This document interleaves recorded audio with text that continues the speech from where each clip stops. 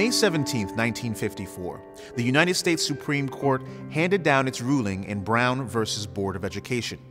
Here's Chief Justice Earl Warren writing for the majority. We conclude that in the field of public education, the doctrine of separate but equal has no place. Separate educational facilities are inherently unequal. It was a landmark decision, but Brown was not the only case decided that day. 5 cases involving segregation in schools had arrived at the Supreme Court that year, and all 5 were joined together under Brown. 2 of those cases originated in Delaware. This is the story of Belton v. Gebhart and Bulah v. Gebhart, 2 cases that shaped the course of history, and it's a story told in the Journey to Freedom exhibit. Until the 1960s, most public schools in Delaware were segregated by race. Schools like Mount Pleasant, Caesar Rodney, and P.S. DuPont were open only to white children. African American families had limited options and only one choice for a high school: Howard High in Wilmington. Black families in Wilmington would often host black students from Sussex County during the week, just so they could attend high school. Ethel Belton was a student at Howard. Her 10-mile bus ride to school took an hour every morning and an hour back, but she wasn't allowed to attend nearby Claymont High. Besides the shorter commute, Claymont had much to offer: small class sizes, a spacious campus, and vocational training courses that weren't offered at Howard. And Ethel's mother was fed up. We are all Americans, and when the state sets up separate schools for certain people of a separate color, then I and others are made to feel ashamed and embarrassed. Meanwhile, in Hockessin, Sarah Bulah was fighting for her daughter's right to ride the school bus that carried white children past her house every day.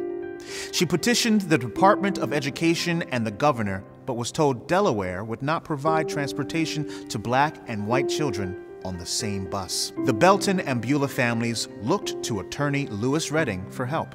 Redding had attended Howard High School himself before going on to Brown University and Harvard Law School, where he was the only black student in his Harvard class. After graduation, he became the first black lawyer admitted to the Delaware bar. Redding took on both cases, citing individual members of the Board of Education in the suits. The first name among them was Francis B. Gebhart, as the cases came to be known. Redding took the case to Chancery Court, where Chancellor Colin J. Seitz ruled that the Department of Education had not provided equal access and granted the plaintiffs immediate admission to the white schools in their communities. The ruling was a victory for the 12 students who were included in the cases, but a narrow one.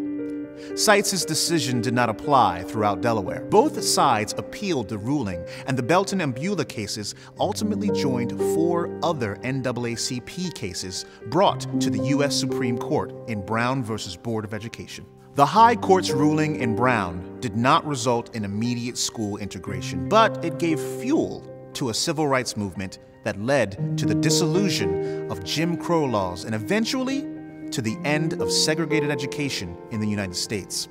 The fight for equity in public education continues today in Delaware, where concerned educators and legislators have formed the Redding Consortium, named in honor of attorney Lewis Redding.